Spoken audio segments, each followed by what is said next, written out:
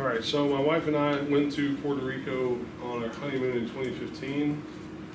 It was beautiful. It was right before Christmas time, and the beaches were lovely. Yes, we swam in the water. Why do you think we swam in the ocean in December? It's summertime. Pretty much all the time, yeah, because of the location and proximity to the equator. The weather there is usually always warm and tropical. Is that what you were going to say too? All right, good deal. So that's looking out at San Juan, and further out you go to Old San Juan, which is a very picturesque place. Lots of good photo ops there. That's a Puerto Rican license tag. On the thing that looks kind of like a castle on the back, that's a muro. It was a fortress built in the 1500s by the Spaniards. There's a Puerto Rican flag and the American flag. Note that Puerto Rico is a U.S. territory. It's a U.S. territory. There's some other pictures of what it looks like on the island of Puerto Rico. Some of the homes now have solar panels on the top of the roofs. We're seeing that more and more these days. That's great. That's you can't see it really well, but that's a baseball stadium right there, because baseball is the most popular sport in Puerto Rico. Another good fact to write down: baseball is the most popular sport in Puerto Rico. All right. This was on Christmas Eve. Perfect arcing rainbow right on the beach. And that's my lovely wife. I don't think she knew I was about to take a picture.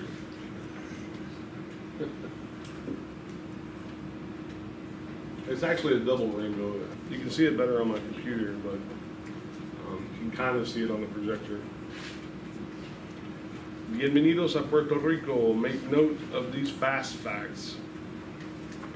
Hoy vamos a Puerto Rico, la isla del encanto. That means the island of enchantment. That's what Puerto Rico is known as. Puerto Rico looks like that. That's where it's located. It's kind of a small island nation. Hola, soy Puerto Rico. Yo vivo aquí. That means, hi, I'm Puerto Rico. I live here. If you're watching this video at home, pause the screen to take notes. Puerto Rico means rich port. It's a territory of the United States since 1898. The capital is San Juan. It's nicknamed La Isla del Encanto, or the Island of Enchantment. The most popular sport is baseball, and the governor is Ricardo Rosselló. They have a governor. They function politically like a state, but they don't have all of the rights and amenities of being a fully fledged state. On November 19th, 1493, Columbus landed on the island and found people. Yes, people were already living on the island. They were the Taino indigenous people. We called them Indians. This statue commemorates the spot where the explorers first met the Taino people. That's my actual picture there. So who were the Taino people? Two major tribes inhabited the Caribbean at this time, the Taino and the Caribe, or the Carib. The Carib were cannibals. You can remember that by, Carib starts with a C and cannibal starts with a C. But the Taino treat everybody peacefully. The Taino were pretty peaceful people. They were not cannibals. The Taino inhabited the island of Puerto Rico. Yeah, there's some Taino symbols. There's a frog there that sounds like a bird. It makes a sound. It sounds like it's saying coqui, coqui, coqui, coqui, coqui, coqui.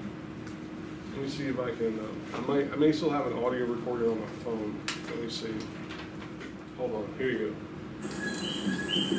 You hear it? Sounds like a bird, doesn't it? That's two cookies.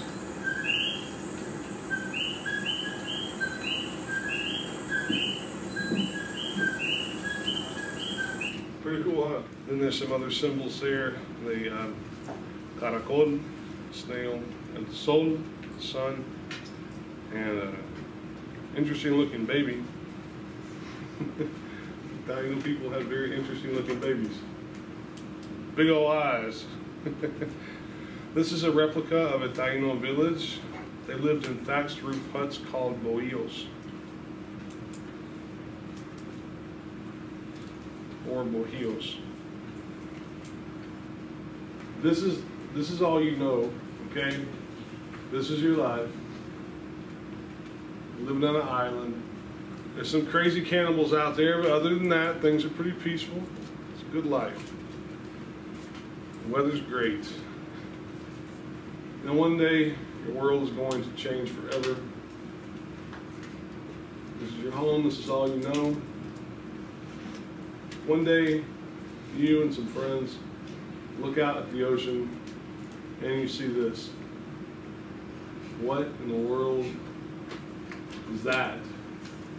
What does that mean, right? That was Columbus and his crew coming to the island for the first time. I mean, that's not the actual picture, that's from a movie. Screenshot from a movie. Yeah, they didn't have cameras back then, you know, if you did not know this already. The Spanish eventually conquered the tribes. They established governments, fortresses, and plantations to create trade and business. To put it simply, the Spaniards wanted trade. They wanted to find resources and then bring those resources back to Spain to trade with other countries. So they pretty much left the people alone. They did do some conquering and some warfare and things like that, but they wanted trade, they wanted commerce, right? The English, on the other hand, wanted land. They wanted to expand their territory. There was a problem with that. There were already people on the land. So diseases helped wipe out a lot of those people. And when they came back, they found the lands were mostly empty. But then they started setting up colonies, subsequently in people's kitchens, because that's what the game lands were, hunting grounds for the Native Americans, were places they went for food, for hunting. Imagine if someone set up a colony in your kitchen. How would you feel about that? That's kind of weird. Other places they would set up colonies or fortresses or in people's churches on holy grounds, grounds that were considered sacred grounds. So you, like for example, here in North Carolina, Hickory Nut Gorge in western North Carolina in the mountains. It's a very beautiful place and was considered sacred ground by all of the tribes that were in that area, especially the Cherokee. So anyways, it'd be really weird if someone just all of a sudden set up a brand new colony inside your church or inside your kitchen, but that's essentially what happened here in the United States. The Spaniards are not totally innocent either with the things they did, but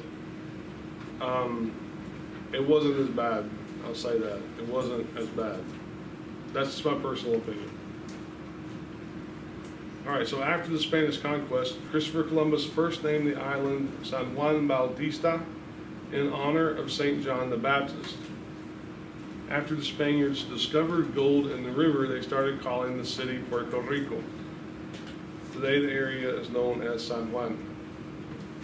So San Juan was the Puerto Rico. It was the port. I've actually been to the Puerto Rico before. took a picture,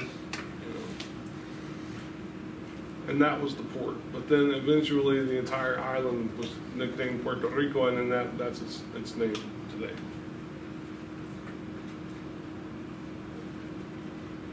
So there it is. That's the original entrance into the old city.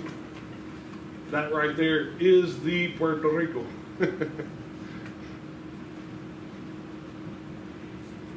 El Morro, built in 1539 to defend against sea attackers.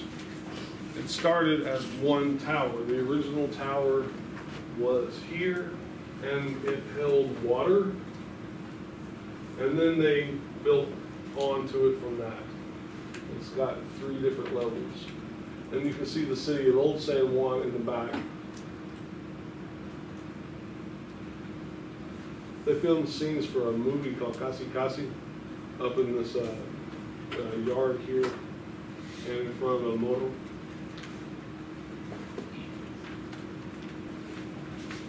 El Morro has 3 levels.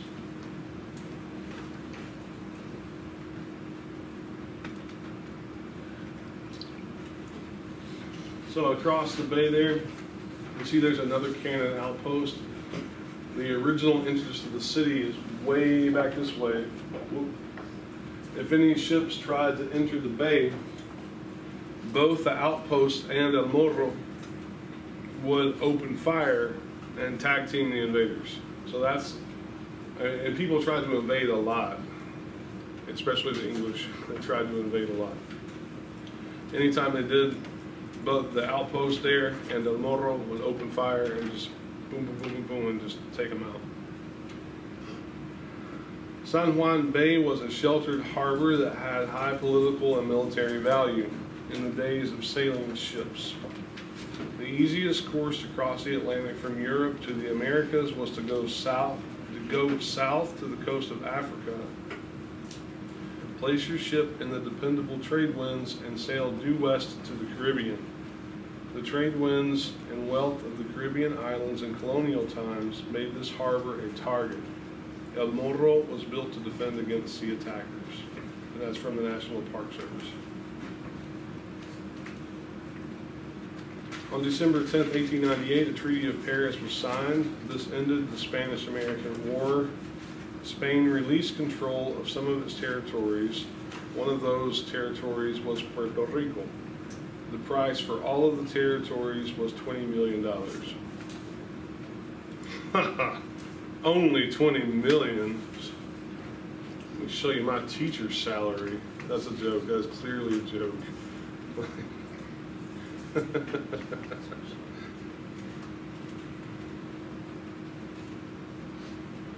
El Yunque is the only rainforest national park that the U.S. owns. There are other types of national parks, but that's the only one that's a rainforest. El Yunque. Hiking there was pretty cool. It was fun. We saw a waterfall, and then just hiked around just to see what it was like. It was very beautiful, really nice. We wanted to hike longer, but we had some other plans. We went scuba diving. That was fun. The Atlantic Ocean can be seen in the distance from El Yunque. That's La Mina Falls. We hiked to that.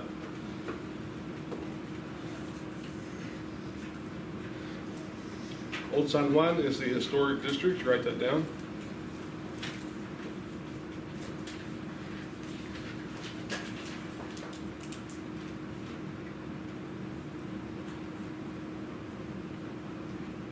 So I'm going to ask you a question. In old San Juan, why do you think the streets are so narrow? What's your guess? Yeah. Yeah, didn't have cars back then. Plain and simple. The streets were smaller. They got around on either mainly by foot, but also like a horse and carriage or a horse and buggy. But old San Juan is beautiful. So beautiful.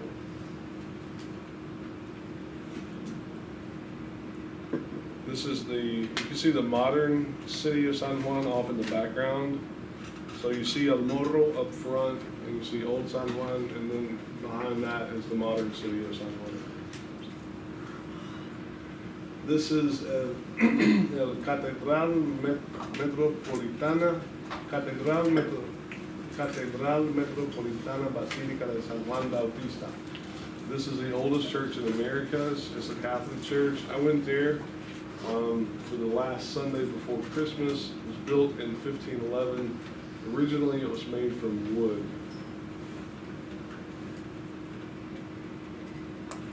Puerto Rican culture is a mix of Spanish, African, Taino, and other ethnic traditions.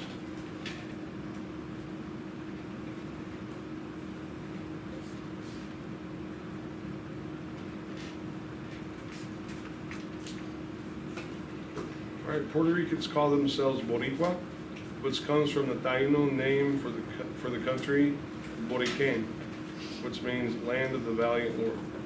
Salsa is their traditional music. Salsa bands have lots of musicians. All right, next, el coqui is a frog that makes a sound similar to a bird chirping.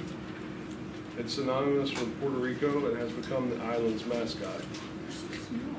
They're very small. This is an ancient Taino glyph of the coqui. I actually have a sticker that looks just like that on my bass guitar. La comida puertorriqueña, Puerto Rican food includes a lot of rice, beans, and plantains, as well as other fruits and vegetables. Man, I'm starting to get hungry. That looks so good. Really good stuff. Fresh fruits and veggies every day. The Puerto Rican diet is healthier than mainstream America. This is partly due to being a tropical country because you don't have to pick things before they're ripe. You just like go and get it. So if you want a mango, you just go pick a mango off of the tree, and eat it. It's good. Bananas also taste better when they ripen on the tree. I'm just saying, like the flavor's just more full.